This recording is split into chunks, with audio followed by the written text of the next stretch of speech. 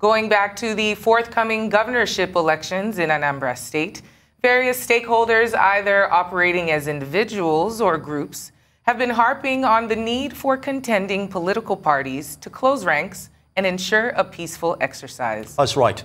That rallying call for peace has been central to the message of the governorship candidate of the African Democratic Congress, Akachukwu Nwankpo, who now joins us via Zoom from Awka, the state capital. Welcome. It's good to have you with us. Now, earlier on in the program, we'll be talking about security issues and the levels of progress made in trying to enforce some kind of peace in that regard. Now, let's talk about the party themselves. Your party, ADC, could be termed a political lightweight in Anambra, realistically. So how have you made impact on the grassroots level? And do you think you stand a chance against ABGA, APC, and the likes of PDP as well? Okay, thank you. Thank you for having me. Well, with regard to my party and the big parties in Anambra State, this election is a fight between the people and their oppressors. APC, ABGA, PDP, they've mishandled Anambra State for 20-something years. They left us with a handful of dust. So for me, ADC is a people's party. So what we've done is not to pretend that we have some large political structure that we have to use to combat these oppressors. What we've done is to study the Anambra society and understand the most important asset our forefathers had given us in the management of the public space, called the Umunna system. So we have attached our message and the liberation desire of our people around an existing institution called the Umunna system. Now, so this system will rise to confront the people, these big parties that are reckless, lawless, and completely have huge disregard for the people of Anambra State. So it's not a party thing, it's a people versus their oppressors.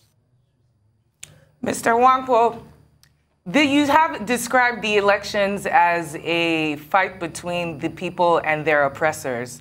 And speaking of oppressors, there are different types in the state right now who might be threatening the democratic process. And I'm talking about the stay-at-home order and the insecurity as well. How confident are you that people will come out to vote, even those who you have said you have galvanized in the grassroots? Well, you see, the sit-at-home is civil disobedience. It is a process that the people, young people who across the past 5-10 years have been saying that they want their voice heard. We in this country witnessed that this organization had grown from being a pressure group to a process seeker to a referendum seeker, and moments in the history, their members were cut down. Now, we experienced the Niger Bridge event. We experienced the Aba issues when this group were not engaging with the kind of strategy the people they are talking to are engaging with them. Well, they've now matured a system of civil disobedience. However, I am confident that the people behind this process are not a people that do not understand that at such tactical moments, they will not lose sight of the fact that it is easier for them to lose the control of their space if they do not allow a democratic process to exist. We'll continue, therefore, to push it forward and hope that our people, because once they see that our people have risen to the responsibility of controlling government, so that what they are complaining about at home can be seen to be solved, they are children in the Umunna system. They are young people who believe in our Igbo-ness. They are young people who understand that our Umunna is the strongest participatory weapon of democracy that we have. They can't offer anything stronger than that. And when we rise with that, they will rise with us. I'm confident about that.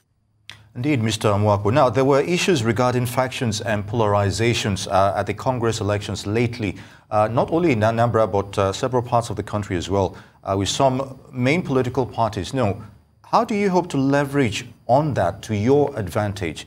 And what message is conflicts like that sending to the electorate in terms of uniformity?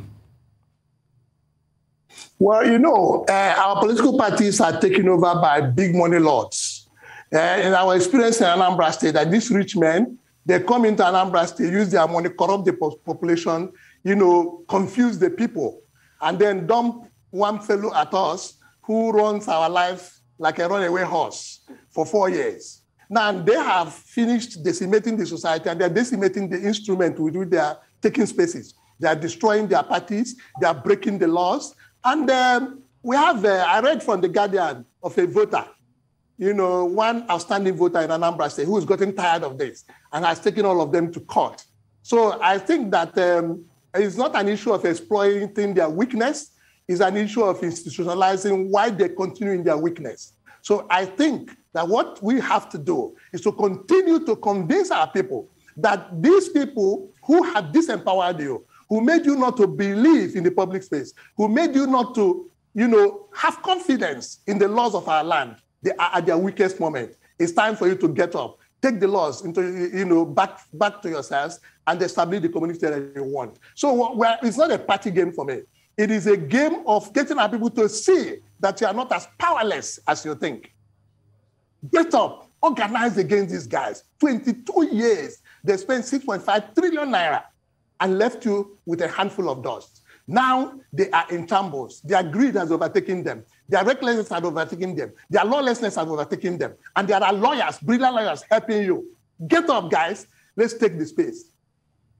Mr. Nwankpo, you are running this year alongst with the incumbent and a few others. What do you bring to the table that is different from the rest of your fellow candidates? The most important thing I bring to the table is the control of governance. I come with 15 years of serving in public service, 15 years. I went from local government to state government to regional government to the presidency. Those 15 years, I stand up to say that it's 15 years of blameless service, 15 years of zero corruption, 15 years of doing the right thing, 15 years of controlling my own impulses so I become smaller so that our community can grow bigger. 15 years of understanding that when you consume what belongs to everybody, you destroy yourself and them along.